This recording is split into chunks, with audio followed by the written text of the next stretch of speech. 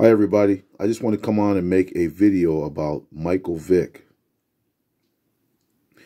Michael Vick played for Virginia Tech in college. He went on to be drafted by the Atlanta Falcons. He was a quarterback, amazing athlete with a rocket arm, with some of the best athletic ability that's ever been at the quarterback position in the NFL. He had a stint with the Eagles. He also played for the Steelers a little bit.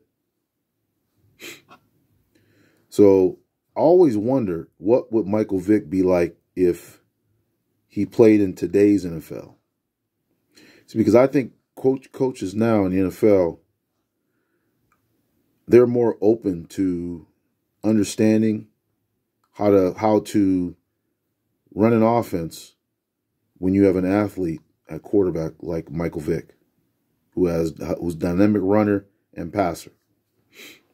All we have to do is look at Lamar Jackson to see that that's true these days. You know, in Michael Vick's day, when he was drafted, I think the league was still looking for the classic drop-back passer. They were looking for the Tom Brady's, for the Drew Bledsoes, for the Drew Breeses, for the Eli Mannings, the Peyton Mannings, that type of quarterback. Straight drop-back, true in the pocket quarterback. League didn't really know how to handle a quarterback like Michael Vick.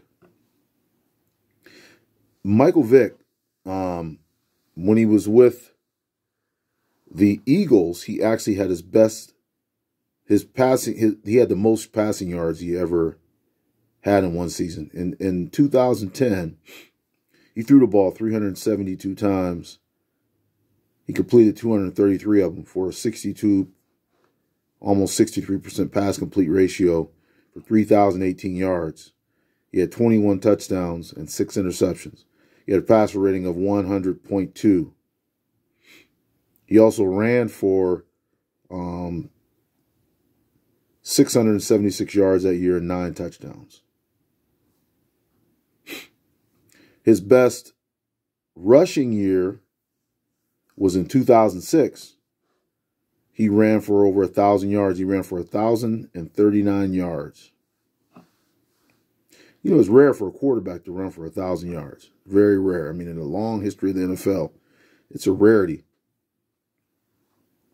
In 2002 with the Falcons, Michael Vick, he attempted 421 passes. He completed 231 of them for about 55% complete ratio, 2,900 yards, just over 2,900 yards, 16 touchdowns, 8 interceptions, 81.6 rating, and he rushed for 777 yards and 8 touchdowns.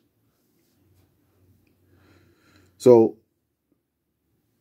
it's just in my thinking, I really believe that if Michael Vick, a young Michael Vick, could be coached up by some of these coaches now who know how to appreciate, they know how to coach these type of players. They're open to coaching athletes at quarterback. I think it was more of a burden on coaches to have an athlete like that and when he was drafted. I think now they understand how to pass protect for him, what type of design plays. I mean, I think when Michael Vick was playing quarterback in the NFL, a lot of those plays, a lot of those rushing yards were just on scrambles. A lot of those rushing yards were just him running around making plays. Not really design runs. I mean, back then they might have had a QB sweep for him where he just took the ball and just ran to the right or left behind some blockers and tried to just beat everybody with speed to the corner. Not a lot of imagination in it. Maybe sometimes they ran a bootleg, and when he was bootlegged out, there was an opening. He just took off running. But like I look at the offenses now, they got all, you know, for Josh Allen and other quarterbacks, like they have all types of plays designed for the quarterback to run the ball. And it just makes it so hard on the defense when you have an athlete like that, a quarterback. There's not many athletes that have played the quarterback position that have the athleticism that Michael Vick had and the arm strength. I mean, the guy can throw the ball nearly 80 yards on a rope.